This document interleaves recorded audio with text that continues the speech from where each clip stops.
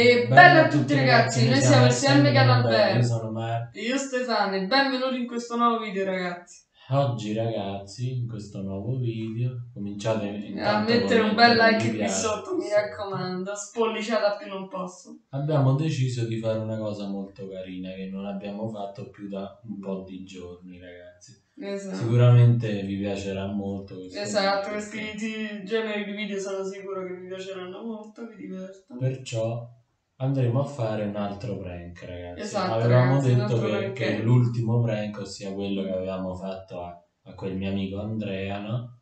E poi lo faremo anche oggi allo stesso. Sì, sempre ad Andrea, sempre il nostro amico Andrea. Quindi avevamo deciso che quel video doveva arrivare a un certo numero di like, di visualizzazioni per farne un altro, ma non mi ricordo quanti. Ma 20 mi piace, è stato 20 o 15 avevamo detto. Però siccome non c'è ancora arrivato e spero che presto ci arriverà, comunque siccome volevamo farvi divertire con un prank abbiamo deciso di anticipare ragazzi, anche perché in questo tempo dovrebbe essere arrivato a 20 like, però purtroppo non c'è. Esatto ragazzi, poi ragazzi perché noi vi vogliamo molto bene, vogliamo farvi divertire, perciò niente che dire. Ok ragazzi, quindi adesso vi spiego in che cosa consiste questo Esatto, prank. ora vi spiegherà Marco in cosa consiste questo prank. Allora, in pratica andremo a messaggiare sempre con il mio amico Andrea ragazzi. Esatto. E gli andremo a dire, cioè io gli andrò a dire che in pratica Stefan ha perso la voglia di fare i video su YouTube, di portare avanti il canale. Esatto, insomma, ragazzi, faremo finta che io non voglio più lavorare nel canale insieme a Marco. Perché in pratica c'è successo, come saprete, penso a qualcuno di voi, si sono diminuiti parecchio gli iscritti, circa una ventina. Esatto.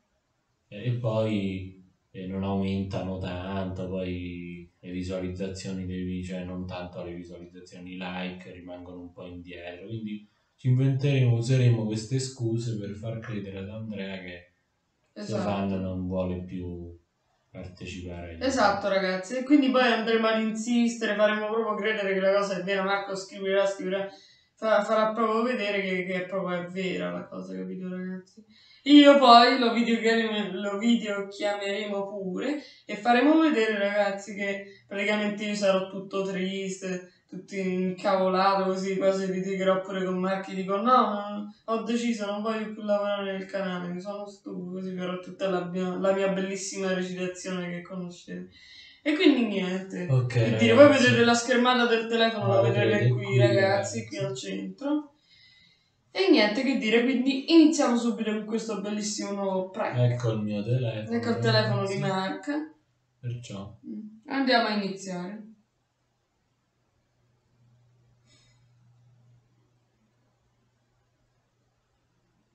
Ok ragazzi, eccola qui, vedete qui la bellissima schermata del telefono di Mark. Come vedete ho cambiato lo sfondo, sì, ci ho messo l'immagine del canale.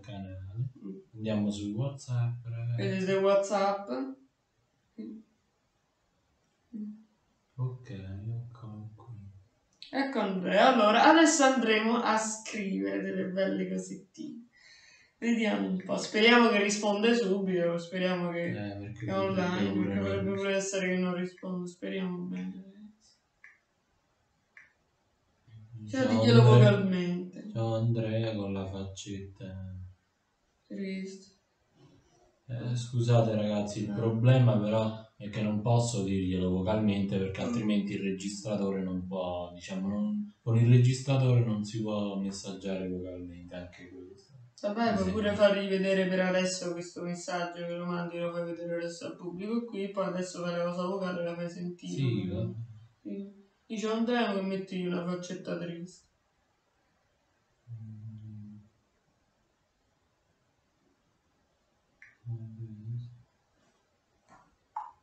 Ok ragazzi. Perfetto, vedete ragazzi qui la faccina triste, ho scritto ciao Andrea. Ebbene.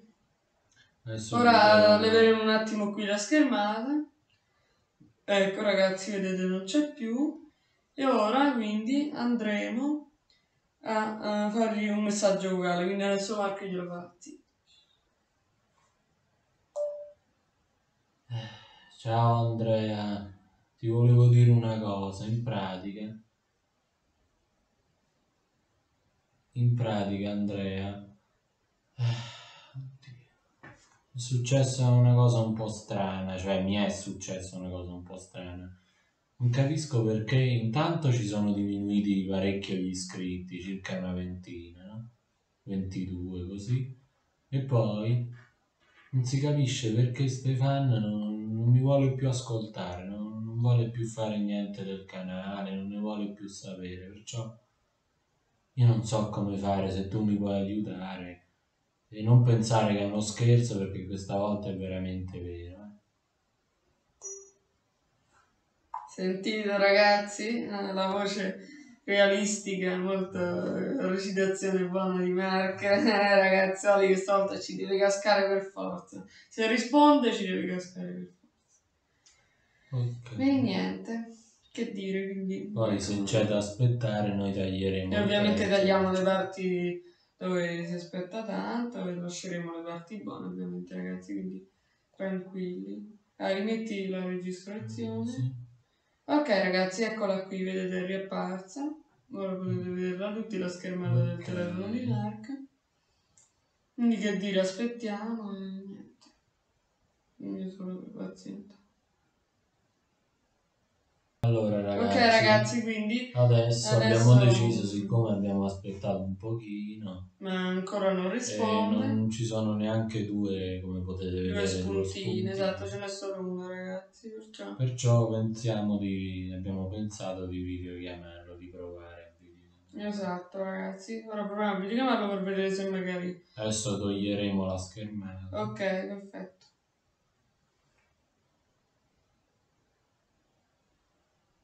Non è che lo videochiami. Anzi lo chiami, non lo videochiamare, se no dopo mi vedo che io sto qui, io sto zitto. Ecco.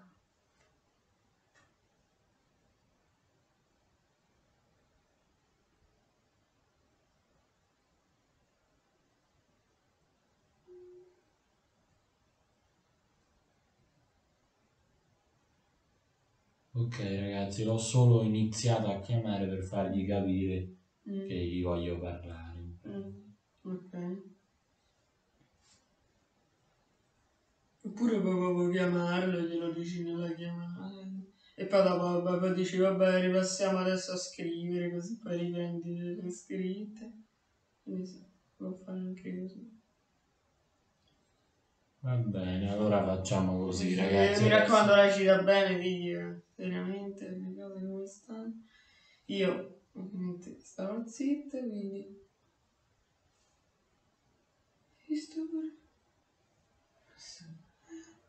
Infatti pensavo che ero io che ero strano. Abbiamo ripreso...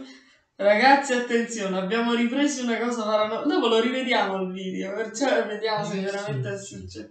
Ho visto che la luce si è accesa e si è spenta per una frazione, non so se è quella. Ragazzi, che dire, se voi l'avete visto scrivete pure sotto nei commenti se avete visto che la luce ha fatto scherzi. Questo non è uno scherzo, non fa parte del prank questo. Non lo so, stavo così, ho visto la luce che... Oh, vabbè. Tanto abbiamo registrato, perciò poi rivedremo. Sì, se avete visto quella cosa lì che abbiamo visto noi, quella specie di cosa strana della luce, scrivetecelo sotto nei commenti. Chi l'ha visto ce lo scrive sotto nei commenti, mi raccomando ragazzi. E scrivete hashtag luce horror, ok? Hashtag luce horror, se l'avete visto, mi raccomando. Ma veramente non faceva parte dei piani, veramente, non so. Non capisco che cosa sia successo. Vabbè, forse con le lampadine, forse c'entrava dentro qualcosa. Per un po' scarica, ne so. Vabbè, comunque, che dire, ora andremo a chiamarlo. Ora Marco andrà a chiamarlo, perciò, che dire. Dai, tu però vai via. No, lo chiami solo, io sto fermo qua, non rido, dai, te lo prometto. Vabbè, secondo me ti dovresti un po' spostare. Vabbè ragazzi, allora mi sposto. Ciao ragazzi, a dopo. Io sto solo qua, Puttana. Ragazzi, mi metto qui giù. Vai. Allora,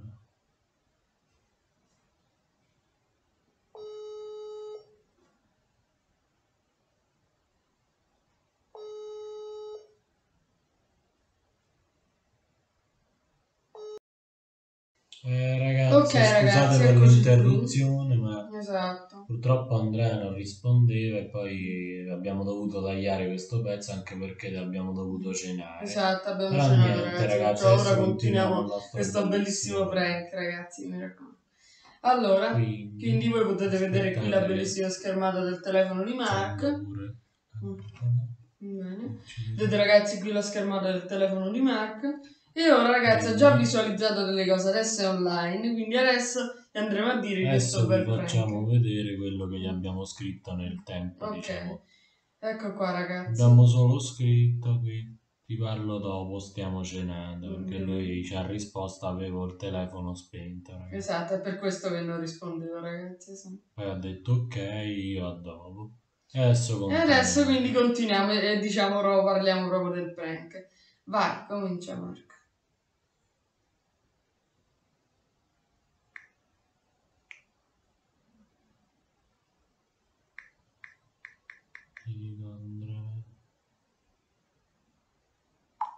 Ok ragazzi, eccoci qui, già 2 spuntine, quindi ragazzi mi raccomando adesso sicuro che visualizza e è fatta.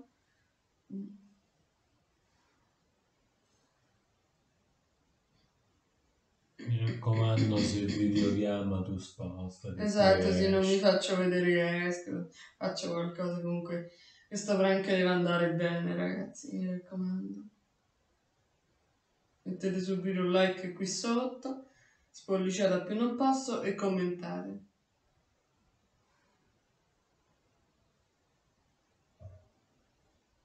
Aspettate, gli scrivo pure. Mi ha scritto, vedete ragazzi, ci sei, mi ha scritto. Vediamo se risponde ragazzi, aspettiamo.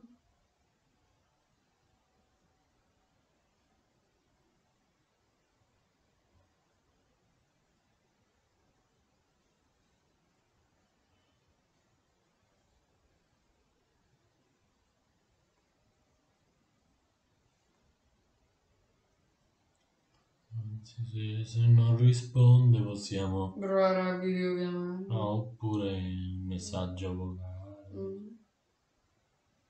Mi disattivo un attimo. Ok ragazzi, vedete qui è scomparsa la schermata. Allora silenzio.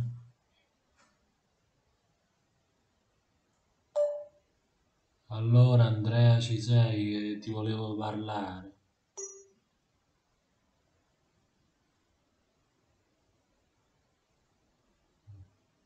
Ok ragazzi. Allora ragazzi, siccome non risponde ancora, Proviamo a chiamarlo ragazzi. Non mi sposto. Togliamo un attimo qui. Ok. Nasconditi bene.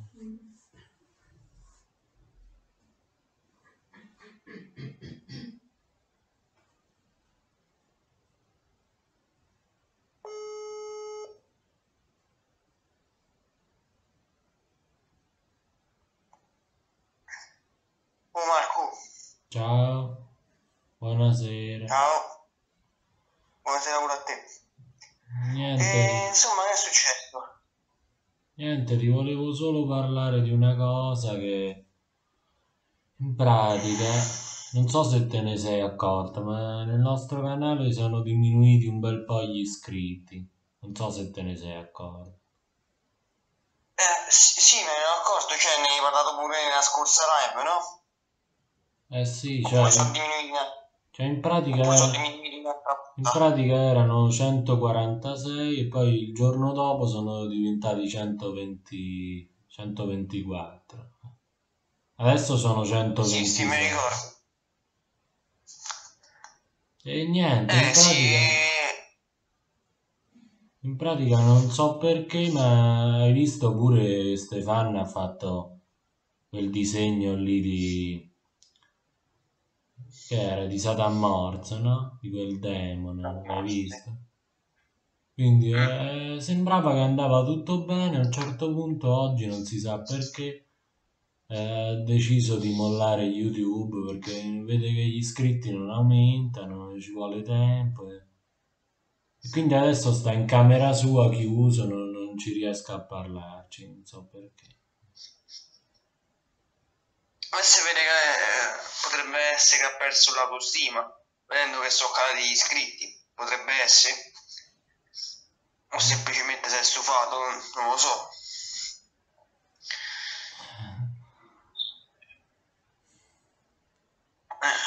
Poi tu mi hai detto, cioè io nella live ci sono stato, no? Quando l'ho fatta ieri mi pare. Quando è che hai fatto la live? L'ho fatta, ma non mi ricordo precisamente. Non c'era stato, mi pare, uno che aveva detto che sta cosa che scendono gli iscritti era un bug, non di YouTube. Infatti l'ho vista questa cosa, cioè però io infatti non è che ho perso l'autostima, cioè voglio ancora continuare a fare su YouTube o solo perché ci sono un po' calati gli iscritti poi per un bug, mica che magari ce li abbiamo ancora quegli iscritti, ma è solo una cosa così, non lo so. Tu ne sai qualcosa? Questo fatto che vi sono calati gli iscritti? Sì. Non te posso dire niente. Mi ricordo comunque che con gli iscritti c'è stato sempre un problema su YouTube, no? Certe volte ci sono state certe volte in cui i numeri non corrispondevano con gli iscritti che invece ci sono al canale. Però non te so di più, non te so di più di questo. Comunque. Quindi non lo so. Cioè mi ricordo che c'erano alcuni bug sugli iscritti, però non so se mo questo è un bug, ma credo che lo sia, perché insomma 20 iscritti che si iscrivono tutto a un tratto è una cosa un po' strana. Poi in una notte, la notte, cioè la sera prima c'erano 20 in più e la mattina dopo 20 in meno, non capisco. Boh, veramente, è una cosa strana. Vabbè. Aspetta. È entrato adesso in camera mia e...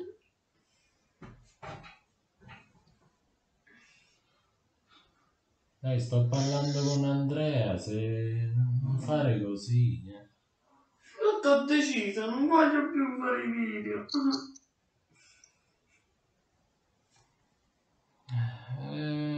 Tu perché non lo sai, ma per parlare con lui certe volte è difficile, cioè... Come si che mi stai a fare uno scherzo, No, te lo giuro, non è uno scherzo. Ma che scherzo, magari fosse uno scherzo. Io lo sapevo che pensavi che era uno scherzo, ma purtroppo non lo è. Lo vorrei anche io che fosse uno scherzo. Perché mi pare strano, capito, che così tutto a un tratto. Cioè, comunque, come hai detto tu, aveva fatto pure il disegno di Satan Morse quando era ieri. Mi pare che ha pubblicato il video. È strana tutta sta cosa. Forse, che ne so, ha lavorato troppo, non lo so. Chiediglielo a lui, non so se ci vuoi parlare. Ma tu non ci riesci proprio a parlare? È stato chiuso un bel po' nella sua camera, poi adesso è venuto qui, non so. Io non so che dite. Perché smette tutto a un tratto così? Mi pare strano.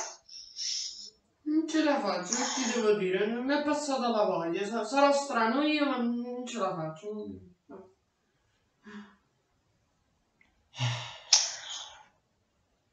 Senti. Non è che è successa un'altra cosa, oltre che sono diminuiti gli iscritti.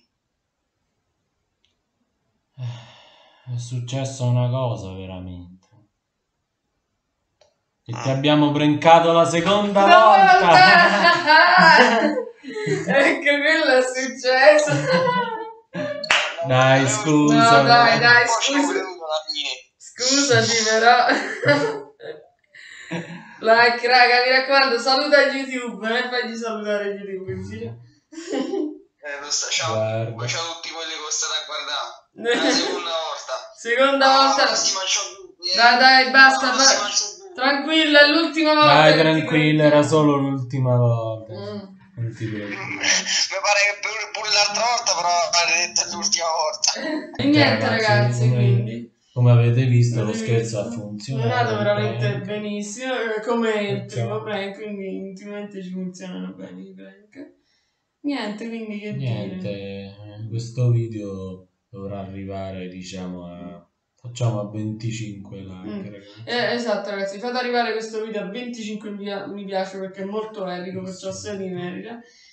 E quindi niente, ci becchiamo al prossimo video che sarà forse di asfaltotto oppure horror, non so. Anzi, il primo video che pubblicheremo sarà un video un po' a sorpresa, un disegno, vabbè, vi dico solo questo. Esatto, è un video a sorpresa disegno. Quindi niente, aspettate con ansia questo prossimo video. E niente ragazzi, che dire, ci vediamo al prossimo video e quindi niente. Ciao a tutti ragazzi.